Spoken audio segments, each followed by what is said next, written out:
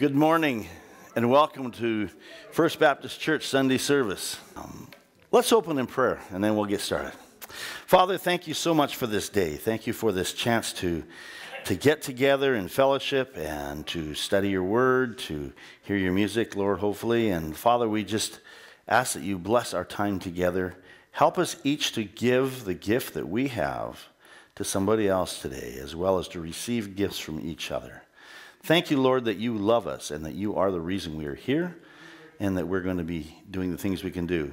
Thank you very much, Lord, and just bless us now. In Jesus' name, amen. We are doing Barb taped because she's not here today. And we have the videos. From everlasting to everlasting, you are God. Everlasting, everlasting, you are God. Everlasting, everlasting,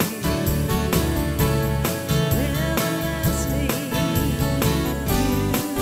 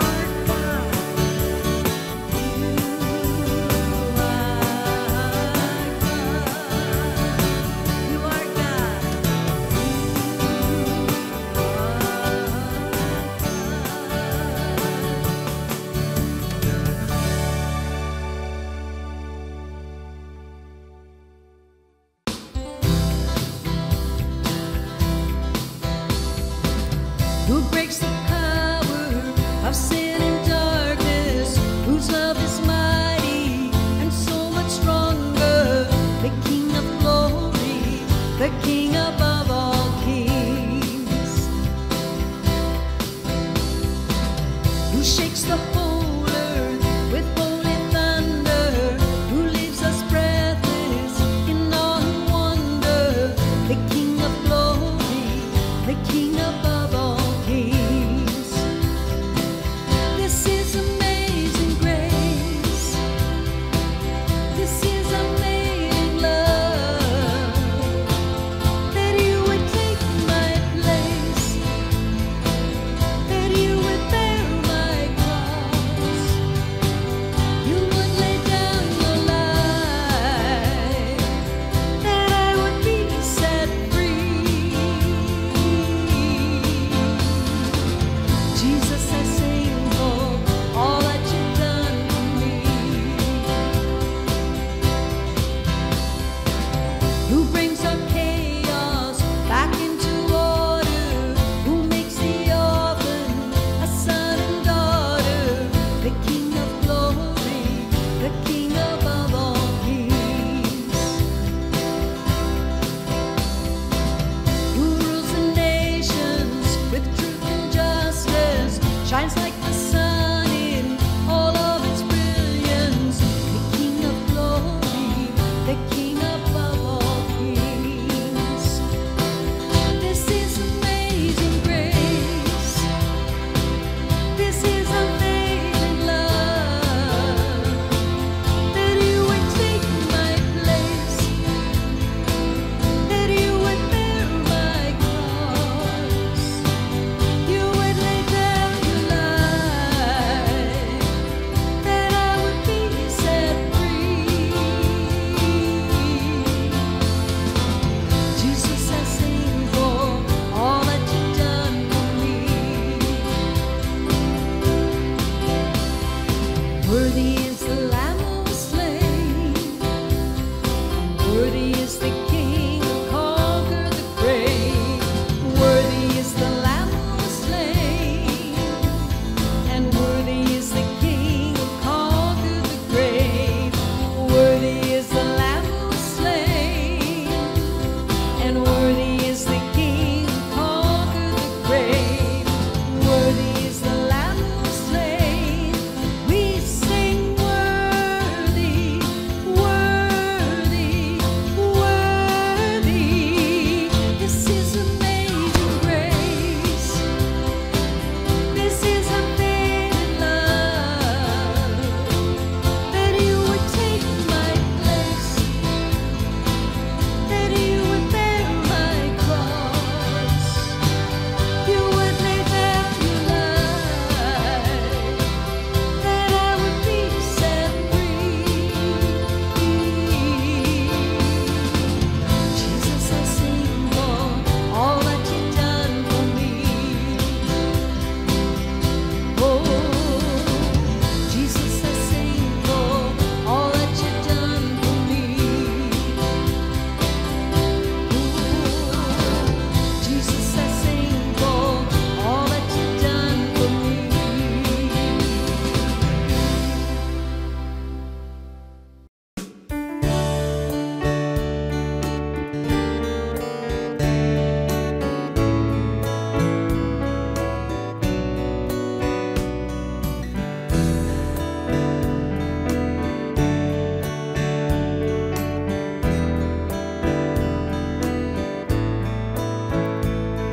We thank you for your mercy, and thank you for your grace.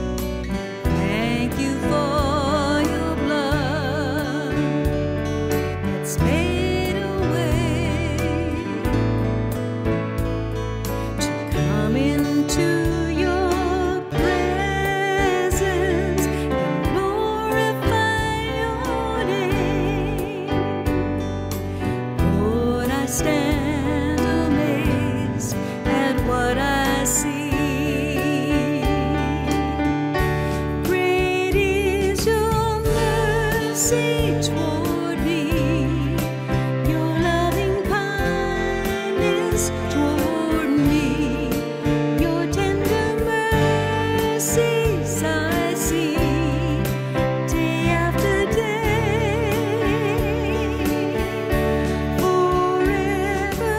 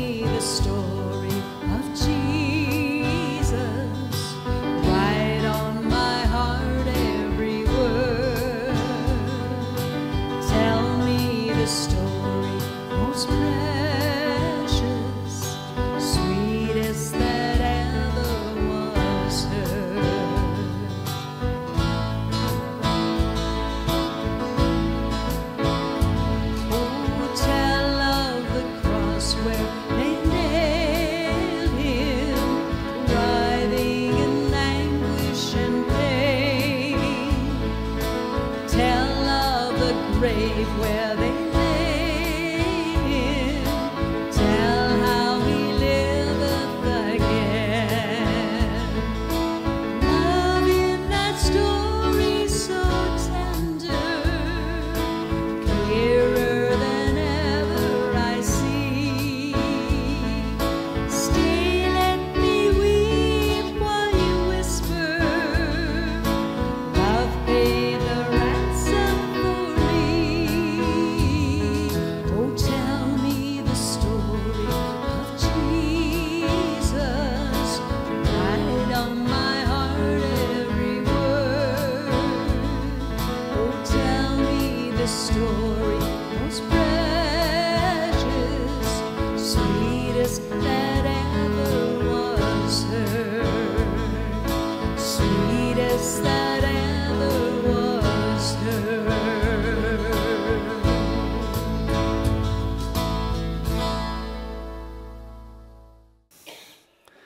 All right, thank you, gentlemen. Okay, let's get back to this. What is a miracle? I told you a few weeks ago when I was doing my series on the Bible, we did one on called Book of Many Miracles. And when I finished that little session, I said I was going to spend the summer looking at miracles, looking at the particular Jesus miracles. When I got looking back on sermons over the years, I realized there's never been a lot of messages on the miracles that Jesus did. We've told you, oh, go read them, and we've talked about them kind of fleetingly, but not really spent some time and said, what's it all about? Why did that particular miracle happen? And so today, we're going to start on our discovery of the miracles. And I'm sure most of you have your own idea of what a miracle is. So if I was to ask you, what do you think a miracle is? What would you say? And we've had such a funny weekend in here already. What would you say? What would you say a miracle is? An event that can't be explained. An event that can't be explained. Good. And? Tough, isn't it? Jacqueline? A thing that comes from God. Cool. An event that can't be explained that comes from God. We're getting there. A healing that is outside the doctor's realm, which I love doing because I love doctors being amazed. You know me, I'm only 50 years old. When I was 27, I had brain hemorrhage, and I was healed by God through prayer. There you go. Healing, which is through God. Okay, anything else? Oh, I'm sure some of you have ideas. Even kids, you have ideas of what a miracle is. What's a miracle? Babies are miracles, absolutely. A miracle can be as simple as, I don't understand it. It can be as simple as that, but that's not the definition. So today we're going to look at what is a miracle. And we're going to look at what the world says, and we're going to look at what God says. And we're going to see how they work together. So first of all, let's go to a definition from the world. Webster's New World Dictionary defines a miracle as something to wonder at, an event or action that apparently contradicts known scientific laws, a remarkable thing, something to marvel at, a wonderful example.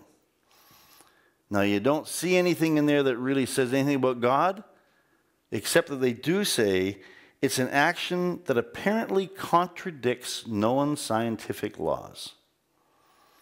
It goes against what we expect. It goes against the norm. It goes against what they will try to explain to us and figure out. It shouldn't happen. The concise Oxford Dictionary of the Christian Church states, because they're a little more inclined to look at it from a biblical point of view, a miracle, according to the traditional view, is a sensible fact produced by a special intervention of God, transcending the normal order of things, usually termed the law of nature. You ever heard that term? The law of nature? or Mother Nature. People have heard that one. Okay, that's the science world trying to explain the part they can't define. It's that thing that happens and they don't know why. And so they call it the law of nature, Mother Nature. It's just evolving, it's happening. The possibility of miracles began to be questioned because you have to understand in the Old Testament, miracles were expected. The whole society knew about miracles.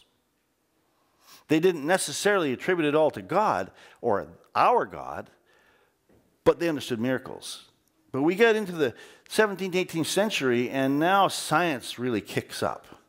And it starts to explain things. For instance, right now, if all of a sudden I disappeared, and don't go wishing that, okay? But if all of a sudden I disappeared, and you couldn't see me anymore, and all of a sudden I walked in the back door, was that a miracle? Or was that magic? Sleight of hand? Misdirection? I mean, they have those magicians out there who they call themselves that can make a building disappear. All right? They now have the ability to put pictures in print on a tiny, tiny thing smaller than a microdot. Way beyond anything we can figure out and look at ourselves. They have to have an electron microscope and all these kind of things. But you can do it. You can print on this tiny little thing. Is that a miracle? Or is that science? Well, the scientists will say that's science. We've developed, we've evolved, we've come further and further and further. And there's nothing that we cannot do, therefore there's nothing that can't happen. And then, like Marilyn shared, all of a sudden, somebody is really badly sick, and boom, they're not. And the doctors go, we don't know. It shouldn't have happened because God stepped in. And that's where the science goes out. Smith's Bible Dictionary says, in the character of miracles, and this is talking about why they're there, why they happened, okay? They were all beneficial, helpful, instructive, and worthy of God as their author. You see, there was a lot of things happening in the Old Testament and even in Jesus' time that were eventful. They weren't miracles, but they were eventful. People were changing their thinking. The rules were changing. Society was changing. And it wasn't because of miracles. It was because people were developing. And things were changing and getting a little more modern all the time. Guess what? 2,000 years later, I think we're still in the same rut. We're slowly kind of trying to learn things and develop things and grow new things, and it's just different. The Encyclopedia of the Bible gives us these thoughts on miracles now. That's a book. If you've never used an Encyclopedia of the Bible, I recommend it. In fact, I tell you it's good reading because it jumps all over the place, but it gives you so much history, so much information about what was like in those times and why those things happened and what was going on, and do that. So it's just a nice compilation of history. One of the striking things about Jesus' life and work is the fact that he did miracles. Even his enemies agreed on this. That's pretty crazy, isn't it? Even his enemies who did not want to believe that he was the Son of God, who did not want to believe that he was the Messiah, who did not want to believe that he was God, agreed that he did miracles. The miracles are sometimes described as mighty works. That's one way of trying to take away from God. They are done through the power of God, though, so that mighty means mighty God. We sing songs about mighty God. Okay? And so even when they try to throw a name out there to distract you from God, they have to put that awe part in there. A miracle's still a miracle. It's got this part that they can't explain. The miracles are sometimes described as mighty works. They are done through the power of God, the most important display of God's power. The greatest miracle, and I mentioned this last time I talked about miracles, the greatest miracle was when that tomb was found empty on Sunday morning. and Jesus wasn't dead anymore. That was the greatest miracle that mankind has ever seen or had in their history. Because that one little thing, simple little thing. I mean, he wasn't the first one to be brought back from the dead out of the grave, because he brought Lazarus back out. But that one was a final one. That one was the biggest thing, because that miracle, that person coming out of that grave, changed our world. Changed everything. It disrupted that whole culture, that whole civilization. Rome was never the same again because of that one simple person coming out of that grave. Not so simple, eh? But that's what they called it.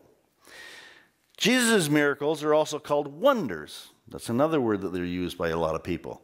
Well, they were wonders. He did wonderful things.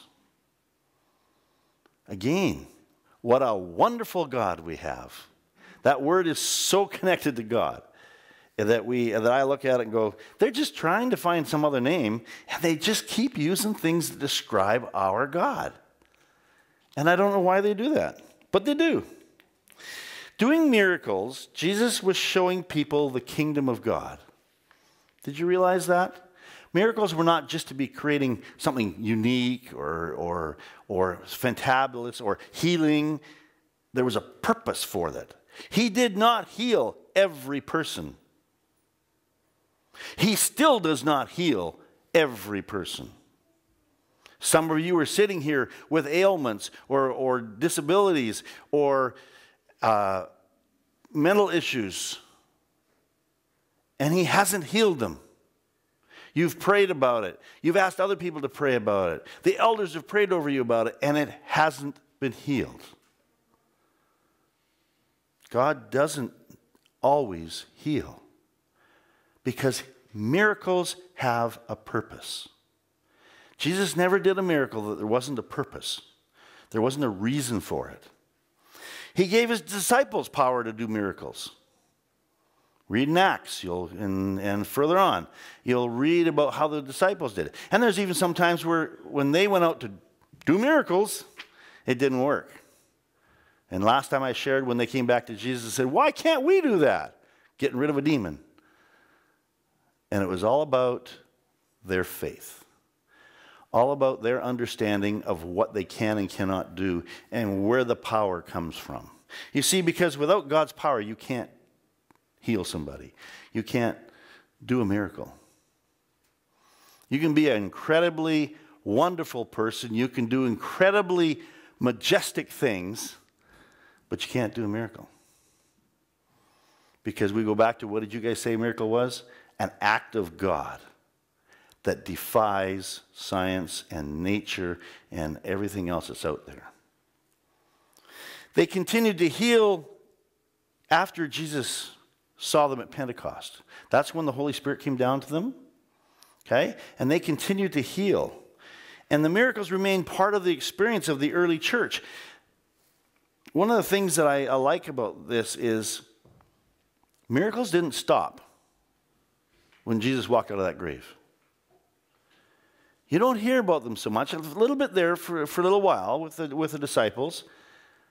But after Jesus leaves, goes back to heaven, you don't hear about them anymore. Because you know why? We have been deprogrammed. There's a big word for a pastor to say. Okay, we've been deprogrammed. We've been taught that those aren't miracles. That they can explain it away. That it's just something neat that happened.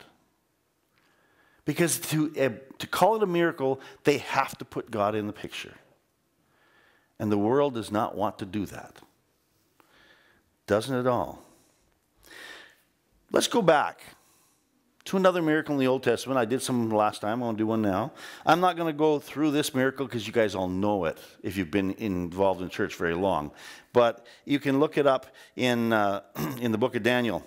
After God's miraculous protection of Shadrach, Meshach, and Abednego, the three young men who refused to bow to the king, when the king put the order out that everybody had to bow because they were getting trapped.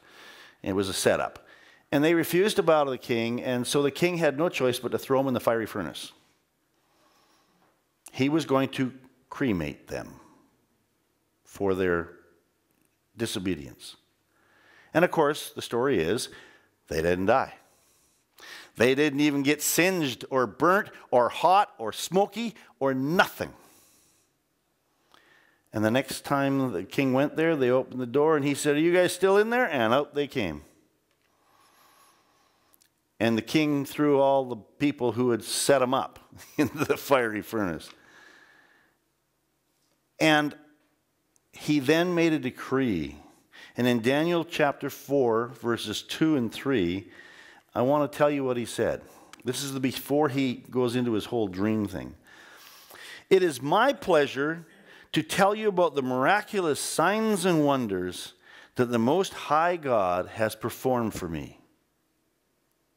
How great are his signs, how mighty his wonders. His kingdom is an eternal kingdom. His dominion endures from generation to generation." So the king is saying, this incredible God, Most High God, has done miraculous signs and wonders. Remember at the beginning I said there's words, they call it wonders, majestic works, all these different things. Even back in Daniel's time they were talking about it like that.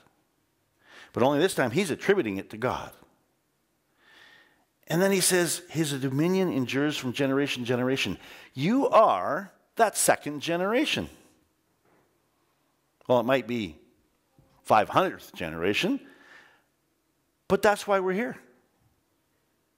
Because God's dominion is still in power. It hasn't gone away. Man has tried everything it can to get God off this earth. And to get God out of your minds and out of your lives and out of your whole thinking and being. And it's not working. I don't know about you, but I don't know if I could spend 2,000 years fighting against something and still think I'm going to win. But for some reason, Satan seems to think that and he gets people believing it. It's not going to happen. After God's miraculous protection of Shadrach, Meshach, and Abednego in the fiery furnace, King Nebuchadnezzar made that statement, and then he went on with a dream. And I encourage you to go read Daniel 4 and read that dream, because it's a real eye-opener. Here's a king who wasn't necessarily believing in their God, but he changed. Remember I mentioned back a little bit earlier in this today that it's the change in people that, man, we can't explain. Science can't explain the change. It's because the Holy Spirit touches your life and becomes part of your life, and they can't explain the Holy Spirit. They can't do it. They'll tell you you're crazy. They'll tell you that you've been indoctrinated, that you've been taught this so you believe it, because people like to do that. We like to believe things, don't we? I mean, seriously. If somebody said to you, "Show me how you figured out to change your life," what are you going to tell them? Without using the Bible, how do you tell them? Well, one day I felt different. One day I just quit thinking that way and I changed my thinking. One day, one time, something happened to me. If you ask Paul, that wonderful guy who was going around killing all those Christians, what happened? Actually, it was Saul then. What happened? Well, one day, something happened that changed my thinking. Now, he didn't have this to change his thinking because Paul knew that book at that time. It was the Old Testament at the time. Paul knew the book. He knew everything about it. He was a scholar. He was a theologian. He was all those things. So that book did not change his life. The story of the Old Testament people and all the acts of miracles and things there did not change his life. He knew all that. And he still persecuted the Christians. It was the day he met Jesus. And his life changed. And he could tell everybody that day, or that year, or that time in my life, God took over.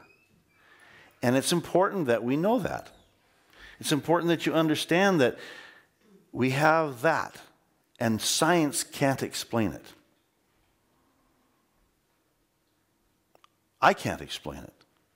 I just know that's what happened to me. One day, I met God, and I knew. The Holy Spirit primed me up for it, and when it came, I knew.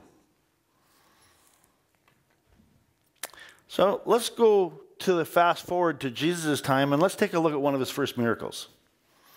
All right? And it's a time when he was walking on the earth. It was a time when he was a man, and he did all these miracles. And if you want to go read them, go read the Gospels, Matthew, Mark, Luke, and John. They're full of these stories, and we're going to go there so you can follow along with me throughout the next few weeks through the summer. I want to go to Matthew chapter 8, verses 1 to 4. And if you're writing things down, you can also find this in, same story, in Mark chapter 1, verses 40 to 42, and Luke 5, verses 12 to 14. Same story, same basically story. Okay? Matthew chapter 8, verses 1 to 4, and we start with 1. When he came down from the mountainside, large crowds followed him. It's talking about Jesus. A man with leprosy came and knelt before him and said, Lord, if you are willing, you can make me clean. And we're going to go explain that in a minute, okay? Verse 3 says, Jesus reached out his hand and he touched the man and he said, I am willing. He said, be clean.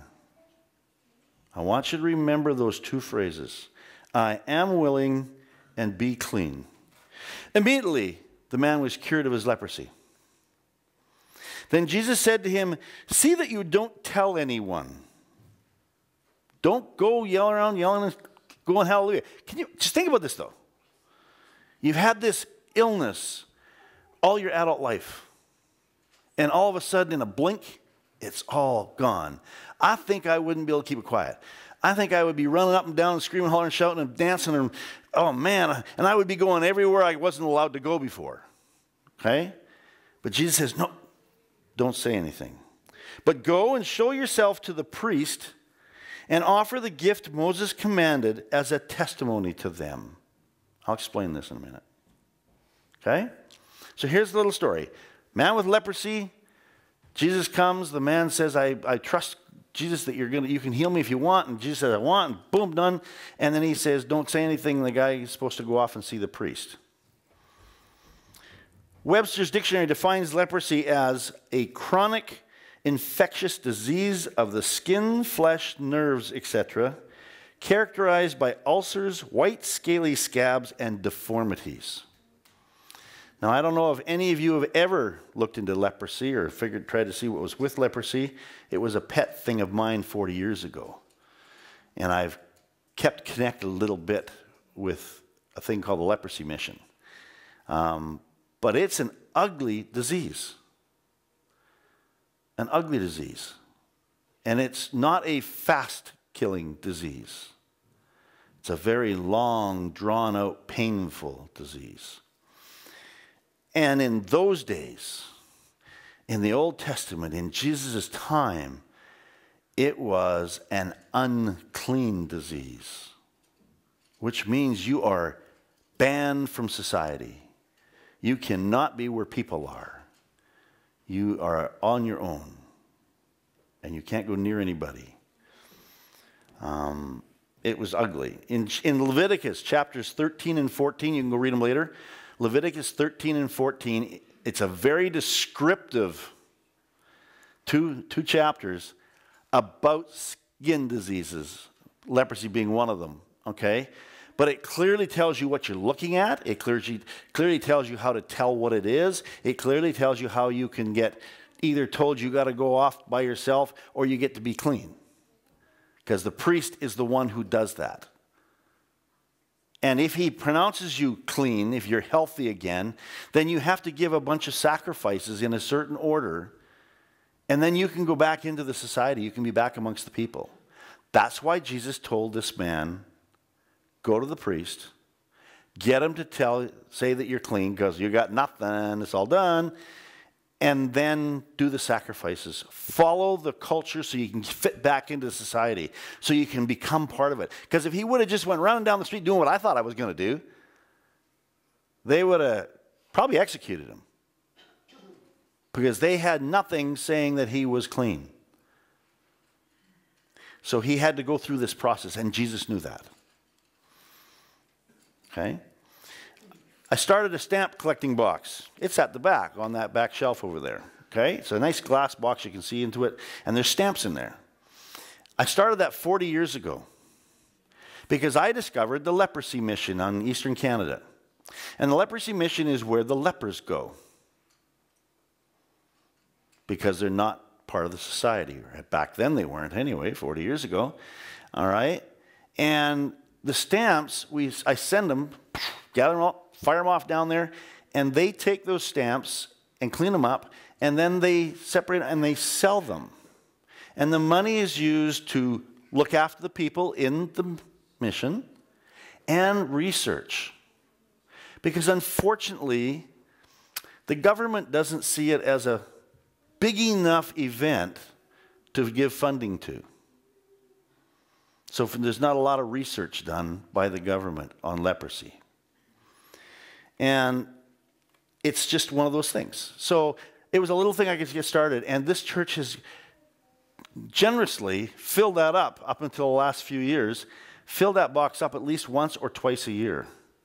And we fire them off down there. And they have all these stamp buyers that they know that they can sell them and get money for them.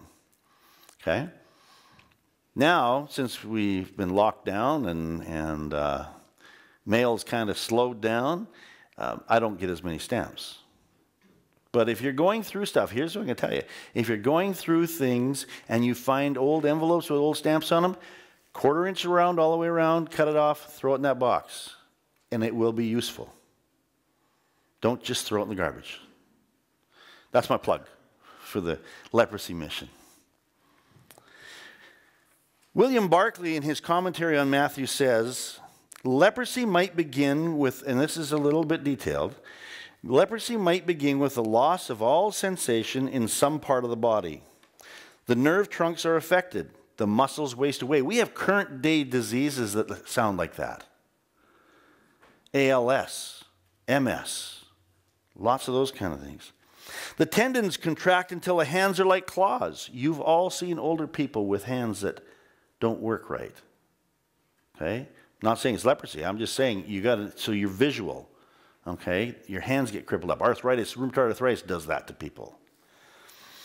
There follows ulcerations of the hands and feet. Then comes the progressive loss of fingers and toes, until in the end a whole hand or a whole foot may drop off. The duration of that kind of leprosy is 20 to 30 years. It's not a fast disease. It is a kind of terrible progressive death in which a man dies inches by inches. In fact, they call it a living death. Immediately when leprosy was diagnosed, back in those days, when you were declared a leper, you were immediately and absolutely, completely banished from human society. And so they would go off to what they called leper colonies. We got a modern name called a mission. All right? But they would go off to these colonies because nobody could be near them. Go back to Leviticus 13:14, you'll find out. It was real taboo. Like real taboo. And so you just absolutely would not go near a person like that. I mean, think of the story of the Good Samaritan. All right? This man gets, this guy gets beaten up, thrown in the ditch, and the pious church leaders come walking along and cross the road and go away around him. Because he was not a clean person. And finally, the Samaritan, who doesn't know anything about that kind of stuff, helps him. He says, I don't care what he is or who he is. I'm going to help him. Well, that's what Jesus did when he came to earth. He said, I'm going to help everybody. It doesn't matter what your problem is. I'm going to help you. I'm here to help. Erdman's Handbook also tells us that to the Jew, lepers were unclean, untouchable. Jesus could have healed that man with a look, with a word. He could have. He did that. We're going to read about miracles where it was just he just said something or he looked and it happened. But he didn't do that. Instead, he reached out and touched this leper. Jesus was a Jew, knowing full well that that was the absolute worst thing you could do. And he did it. Talk about breaking the rules, talk about breaking the taboos, but he did it because he loves people. And he went on to teach us that it's that love that overrides those rules. It's not rebellion, it's not fighting, it's not my way or the highway. It's, I love you and I will look after you and protect you. William Barclay adds, there never has been any disease which so separated a man from his fellow men as leprosy did. And this was the man whom Jesus touched. To a Jew, there would be no more amazing sentence in the New Testament than this simple statement, and Jesus stretched out his hand and touched the leper. That was an amazing statement because they just never would do it. Absolutely not. I think of the lockdown that we've had for the last couple of years. One little bug that has absolutely isolated us, and we're all upset about it, even though when we were isolated, we could do it with groups, we could do it with our families, and we could do it. We weren't completely isolated. A person with leprosy could not be near anybody else but a person with leprosy. You weren't allowed to go anywhere. You weren't allowed to do anything. We have had a mild version of a lockdown or isolation or whatever you want to call it. And you know what? I don't see any of us looking really bad for what we went through. Are we upset? Maybe. Do we hold bitterness in some things? You shouldn't, but you do. Okay? But it really wasn't that hard. Unless you were one of the ones who got sick. Or you lost your job. Okay? Then you suffered. The rest of us were inconvenienced. That's the word I like to use. Okay? Let's go back to these 4 verses.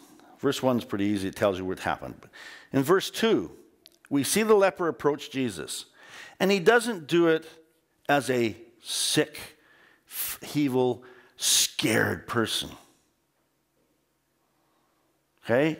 Lepers would not come near you. Lepers would not even look at you. Lepers would not even communicate with you. They would go far away from you if you were there on the road because they weren't allowed to be near you. They were dirt. They were nothing. They weren't even recognized as human. And yet this man came right up into the presence of Jesus, boldly, confidently, and he just said, "You're God, and if you're willing, I can be healed." He knew who God was. He knew who Jesus was. He knew the power. Now, he hadn't seen Jesus heal a whole bunch of people because Jesus at that point hadn't yet. He just knew. And he was confident. And he was bold. And I got to sit here and say, wow, I think that's what makes God so different for us. Is that when we go to God, we don't have to cower. We don't have to be fearful. We don't have to be worried about our life because our God just loves us. And he wants to have a relationship with us. He wants to be part of us. And so we can go to him boldly and confidently, but reverently. He is God, the Creator. But we shouldn't be scared to go to God. When Jesus died and rose again, and you remember on the, we'll go back to it someday, but when he's on the cross and he dies, it's black, there's lots of noise and crashing and banging, and the big, huge tent that was called the church had this big, huge curtain in the center. And nobody but the priest, you know that guy that the leper has to go talk to? Nobody but the priest was allowed to go in through that curtain to the Holy of Holies. So if you wanted to have any connection with God, you had to go to the priest. And you had to give your sacrifice, and the priest took it in and did it for you. That was your way to God. And when Jesus died on that cross, that wonderful veil, curtain, whatever you want to call it, ripped in half and went open. And never again do we have to go through or send somebody else through. We're allowed to approach that altar of God ourselves. You can put yourself into God's presence and don't worry about it. You don't need all the sacrifices. You don't need the priest. Don't need me. All right? You can go in the presence of God. Verse 3, it says, we see Jesus telling the leper that he's willing to heal and then tells him he is clean. Those two phrases, remember I told you? Remember what they are? I am willing, be clean. He dealt with two things that man needed. It didn't matter what everybody else thought. That man needed to know he was accepted. He needed to know he was important. He needed to know he was worth it. And Jesus says, I am willing. And then he needed to hear the words he was never going to hear. Be clean. Jesus didn't have to preach a sermon to this guy. He didn't have to. He said the two things most important. What did he say to you? What's the important thing that Jesus said to you to make you know you're his? Think about that. It should mean something. And whether you've been knowing God all your life, but you can't remember exactly what day he found you, you can remember what he said to you that caught your attention and that you hang on to. What's the thing that you hang on to as a Christian?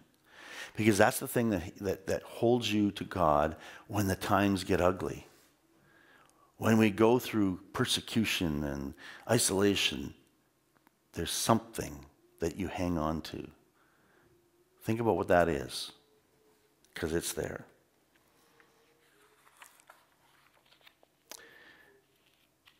Verse 4 has Jesus cautioning the man not to tell anyone, except that priest. And I did a bunch of reading, and there's a lot of theories out there about this. But the biggest ones is that Jesus did this because it was early in his ministry, early in his time with the disciples. And if he started letting it be known publicly that he was doing all these healings, two things were going to happen. The mass crowds were going to storm him because everybody with a complaint and ailment would be there. Okay?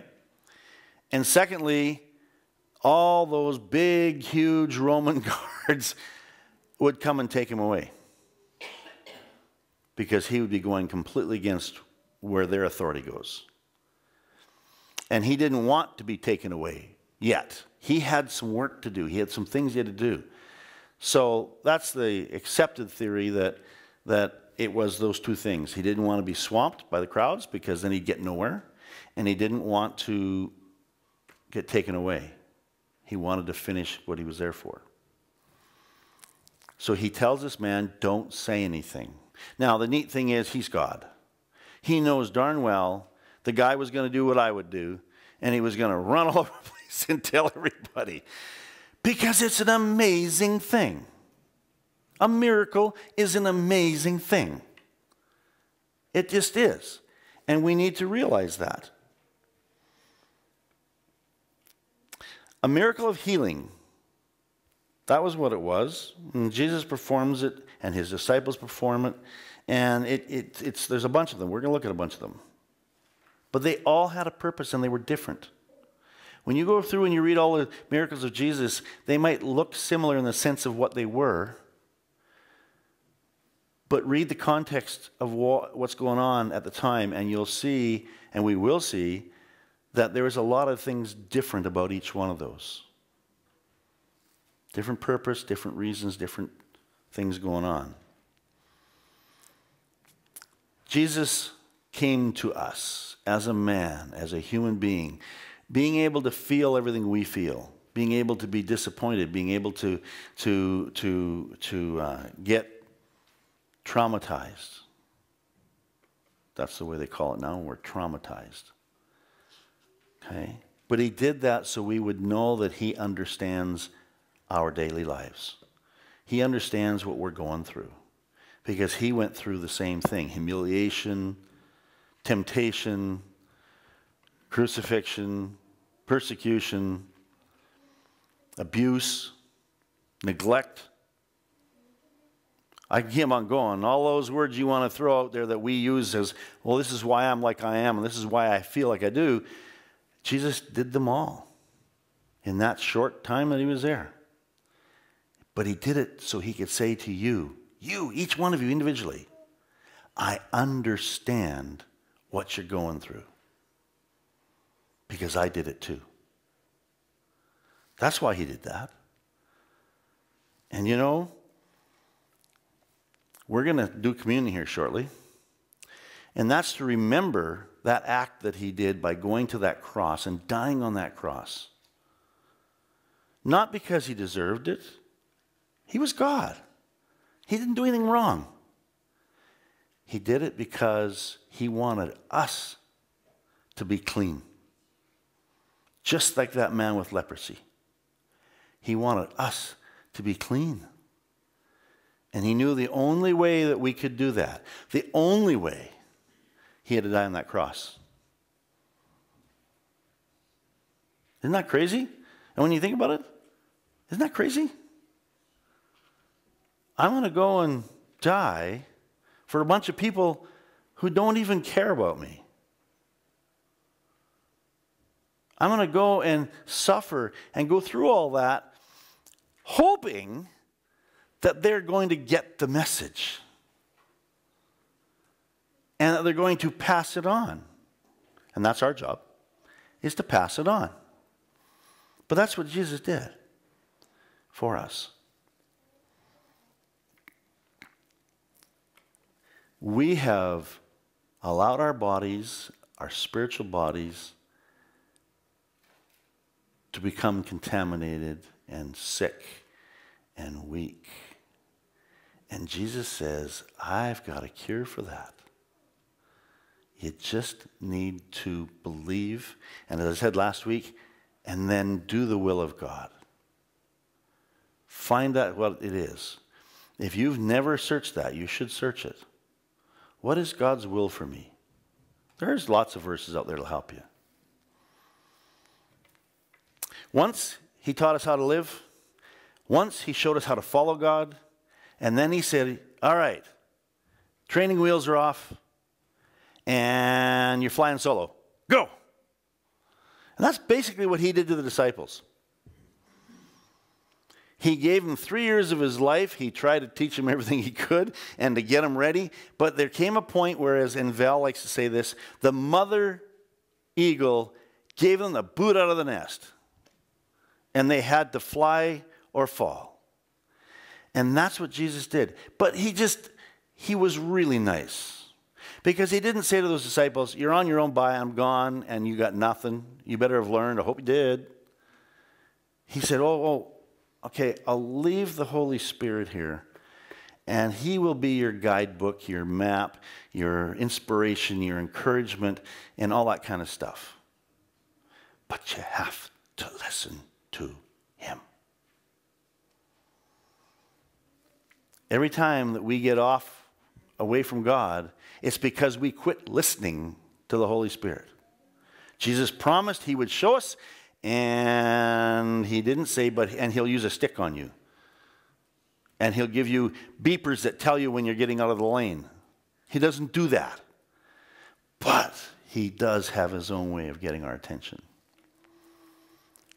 He taught us how to live. He taught us how to follow him. And now he wants us to be bold and to go forward.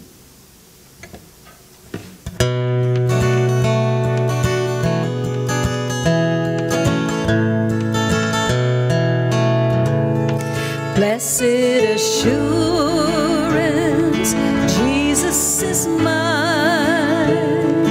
Oh, what a foretaste of glory divine. Heir of salvation, purchase of God, born of His Spirit, washed in His blood. This is my story, this is my song, praising my Savior all the day long. This is my story, this is my song, praising my Savior all the day long. Perfect submission, perfect delight, visions of rapture now burst on my sight. Angels descending, bring from above echoes of mercy, whispers of love. This is my story, this is my song, praising my Savior all the day long. This is my story, this is my song, praising my Savior all the day long. Perfect submission, all is at rest. I and my Savior am happy and blessed, watching and waiting and looking above, filled with His goodness, lost in His love. Yes, this is my story, this is my song, praising my Savior all the day long. This is my story, this is my song, praising my Savior all the day long. Yes, praising my Savior all the day long.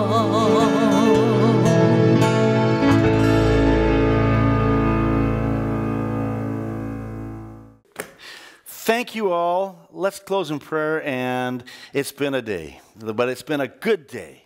And God loves us. Isn't that so neat? Let's pray.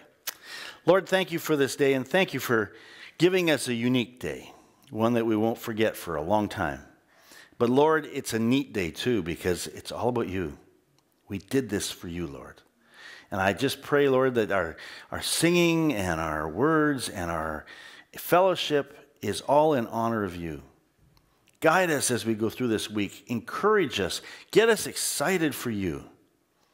And let us know that even in simplicity, we can grow and we can learn and get energized. Thank you, Lord, for this time. In Jesus' name, amen. Have a wonderful week.